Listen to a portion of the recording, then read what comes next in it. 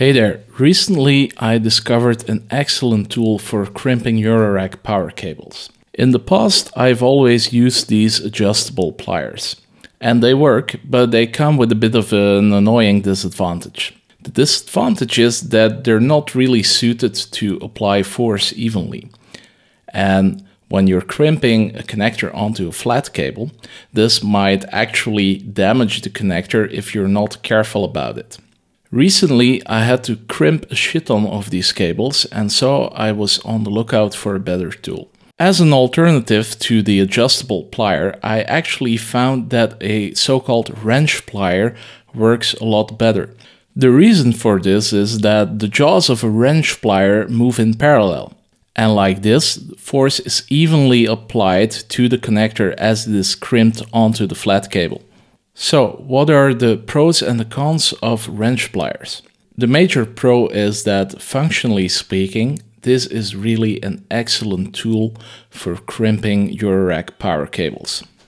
An additional advantage of this specific model of Knipex wrench pliers is that you can get these plastic protective caps for the jaws. These caps are excellent for delicate workpieces such as plastic connectors.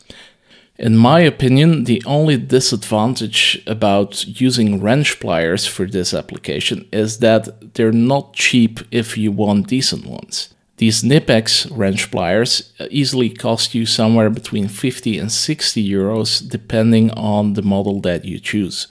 Even though that's not cheap, I still think that's worth it because they make crimping cables a lot less of a hassle. Also, you can rest assured that you will get it right each time. Now, I do know there are other more specialized tools out there, but it seemed to me that they were also still rather expensive while being one-trick ponies. These wrench pliers, on the other hand, I'm quite certain that they'll come in handy for other stuff that I'll find myself doing around the house. To end this video, let me say that, of course, I do not know everything. So, if you think there's an even better tool for crimping eurorack power cables, feel free to let me know in the comments.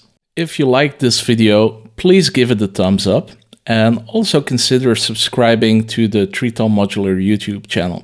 It does help me a lot when people subscribe.